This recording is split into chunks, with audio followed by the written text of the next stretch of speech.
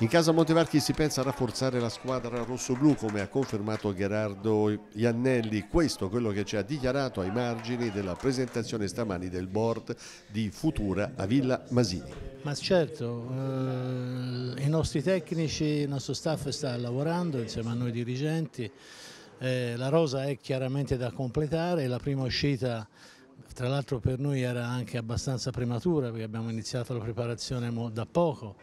Ha dimostrato solo ha fatto vedere solo delle qualità di alcuni singoli che sono veramente importanti e bravi, però la rosa è ancora da completare. Noi speriamo di attrezzare una squadra che ci faccia stare tranquilli, anche se avremo grosse difficoltà per il problema di dover giocare la prima parte del campionato fuori dal nostro stadio, e quindi speriamo che il pubblico ci segua e speriamo che soprattutto il Covid ci consenta di avere il pubblico negli stadi.